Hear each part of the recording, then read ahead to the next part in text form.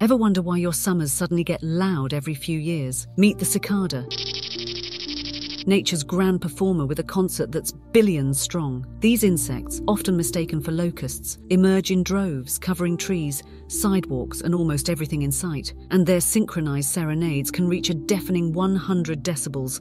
That's as loud as a chainsaw. But here's the shocker. Some cicadas live underground for 17 years, feeding on tree roots, just waiting for that one summer to come out, sing mate, and then perish. It's a fleeting moment of glory after a lifetime of patience. This periodic spectacle isn't just loud, it's crucial. When they die, their massive numbers enrich the soil, ensuring a healthy ecosystem. So the next time your summer gets exceptionally noisy, remember, you're witnessing a rare natural marvel that's been 17 years in the making.